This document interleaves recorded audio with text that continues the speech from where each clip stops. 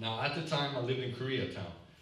And Koreatown is, as Sweden is, everybody is so unhappy. And, yeah, I mean, it's like this. And you know, the weird part is, yeah, I'm white, so, well, you saw that. Oh, you're smart.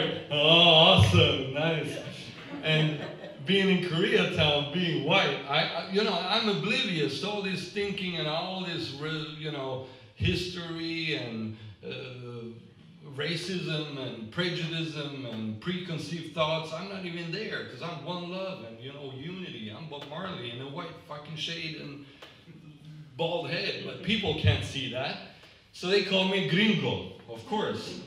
So I'm an American in this country. So in Koreatown, I wasn't well received.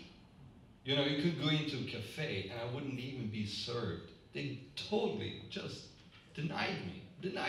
I could stand there for 10, 15 minutes. Just want a coffee. I want to go to work. Coffee. But they didn't even want to look at me, you know. And I couldn't get it.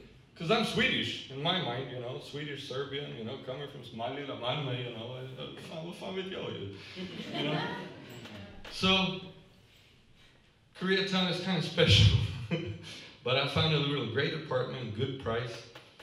And it was 4 blocks away to the next area, which was Mexico Town. And LA is really weird because it's lines like these carpets right here. This is Mexico Town, this is, you know, Koreatown, and this is Compton. And up here we have Hollywood, you know, the mountains, and it's just a cush life up here. But I was somewhere in between. And I needed to get out to the beach. So I passed Koreatown where everybody was really, really unhappy. And then you get into Latino Town, which is another 4 blocks until I get to the highway. So you get over to Latino Town, and it's just good-looking ladies on the streets, selling food, music, and every street corner that you can think of. All kinds of music, somebody's dancing. And here I am in my car, you know, Swedish, and I'm like, vad fan är detta? You know, shit. And all I knew in Spanish at the time, because I'm fluent now, but at the time I was like, hola chica. You know, and I'm, again, bald, blue-eyed, gringo. ¿Qué pasó, maldito? You know, what you crazy person, you know? What are you looking at? And I'm like, yeah, I know, yeah. And I'm driving, you know, holy shit, that are nice. And the smells were amazing, you know, because from one block there was no smell, and the next block there was just food and women and dancing, and it was just weird. You get out to the freeway, and listen, this is 10 miles from my house, exactly, I measured it. 10 miles is 16 kilometers. It took me an hour and a half to get to work. An hour and a half to get to work. And, well, that was kind of especially my luck too, you know, I couldn't, because I saw on the other way, it was just flying. I was like, why am I not working on that side? You know, this side is so much faster.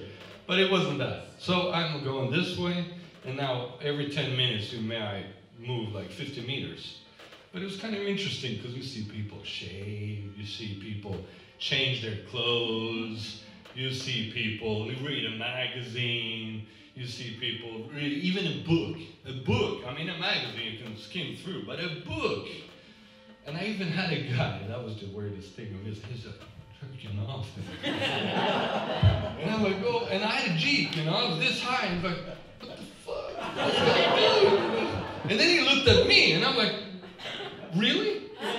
Is it me you're doing this to, or somebody else? I hope it's some girl you saw out there, because I'm just shocked you're doing this, you know? It was the weirdest thing, just getting to the job.